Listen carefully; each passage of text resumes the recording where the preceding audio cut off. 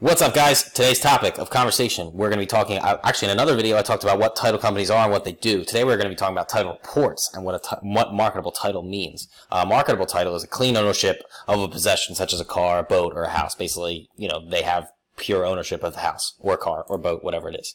There's no outstanding bad debts like liens or judgments. So a title report is basically when the title company goes to pull the report. Basically, it's a big description of what the current state of the title is, and it tells you, like, in regards to real estate, it tells you, okay, there are this many liens, there are this many judgments, this is how much each lien is worth, how much each mortgage is worth, each judgment is worth, and all of these debts have to be paid off at settlement, assuming they belong to the seller. So sometimes sellers may have a common name like John Smith, and there might be liens against other John Smiths that are not related to this John Smith, this particular seller.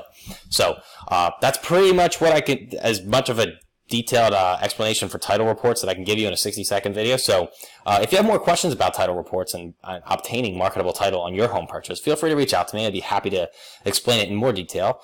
Here's how you do it, and I will see you guys tomorrow.